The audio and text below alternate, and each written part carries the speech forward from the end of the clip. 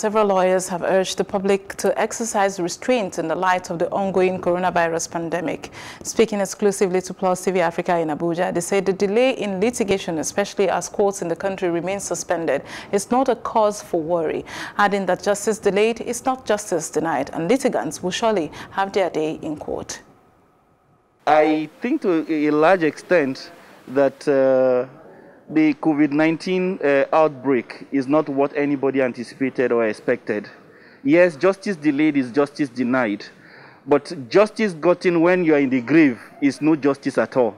So I think it is important that we give the level of seriousness that it requires to treat this COVID-19 what is due to it, rather than begin to cry foul that justice delayed is justice denied. The pain we are experiencing is not only being felt in Nigeria. One of the cases I referred to is also before a Canadian court, and the Canadian judge ruled that there is no urgency in the matter. Do we agree with the ruling of the Canadian judge? No.